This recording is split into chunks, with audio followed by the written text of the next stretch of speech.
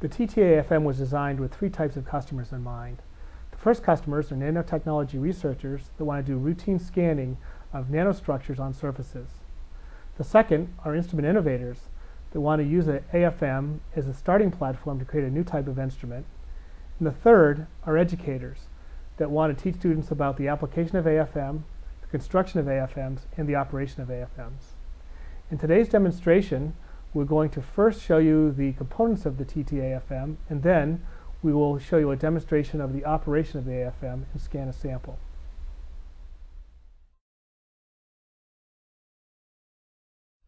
The first component is the E-box. At the front of the E-box are LEDs which indicate the operation of the power supplies. Inside the E-box are high-fidelity analog control electronics, high-resolution 24-bit microcontrolled DAC converters for scanning. At the rear of the box are cables.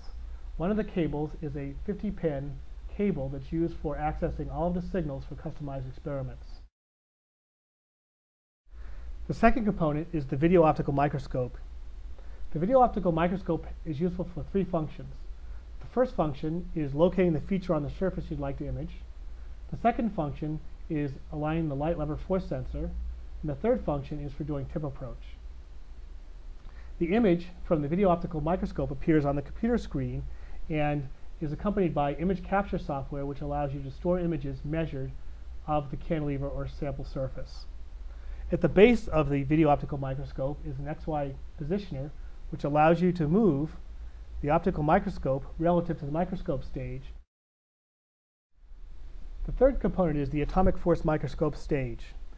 The atomic force microscope stage is comprised of a few components. One is the high-resolution direct drive Z motor translator. The second is the light lever force sensor.